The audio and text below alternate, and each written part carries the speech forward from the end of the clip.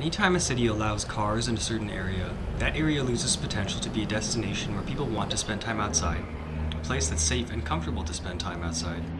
Consider this multi-use path on the east side of the Schuylkill River in Philadelphia. I went for a bike ride with my dad here, and it has huge potential with this long, continuous park along the river, some amazing bridges, and plenty of shade from trees.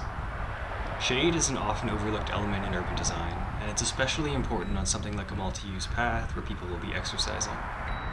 Unfortunately, all of these lovely design elements are practically ruined by this horrible highway that runs along the parkway for quite a long distance.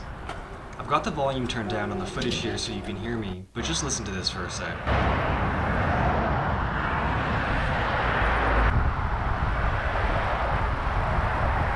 It would be one thing to have a street along here open to cars, but because this is a high-speed road, the noise alone makes this path one I would avoid.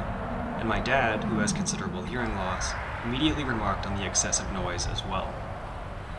Noise pollution from cars is harmful to human health. Even a moderate level of noise pollution increases our production of stress hormones like cortisol. And as with anywhere cars are allowed, there's often a prevailing smell of exhaust and pollution and the loss of fresh, clean air. Air pollution, which, by the way, is even worse inside your car while you're driving than it is on the street outside. This should matter to us. Even just the joy of breathing clean air in so much of our built environment is not a trivial thing to give up. This is why just building more bike infrastructure is not enough. We need to decentre private vehicles. We need people to drive slower and more mindfully, which requires physical traffic calming elements, not just paint and speed limit signs.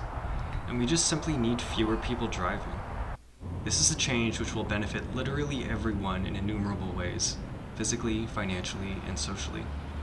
The only downside, if you can call it that, is that a few auto industry executives and the politicians they're buying might get a little less rich.